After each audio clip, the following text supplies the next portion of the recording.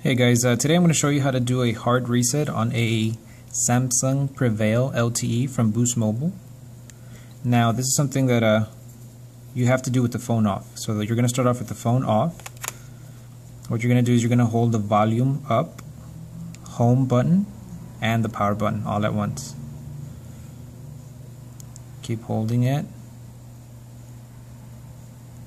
And then what you're going to see is you're going to go into the recovery.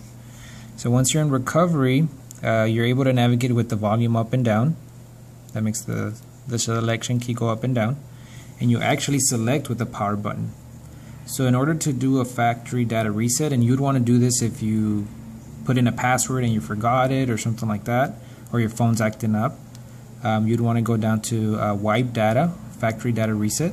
You're going to select with power. And then it's going to ask you if you want to confirm, if you're sure that you want to delete everything. Once you do this, it deletes everything off your phone, and it'll be like a brand new phone. So from here, you'd click yes. I'm not actually going to click yes because I'm using this phone currently. So you'd click yes, and then it's going to delete everything, and it'll take you back to this screen. Once you're back in this screen, you could select the first option, which is reboot system now. And that'll just turn off and turn on your phone, and once it comes back on, it'll be completely wiped out as if it was a brand new phone. Hopefully this helps you guys. If you like it, please subscribe. Thank you.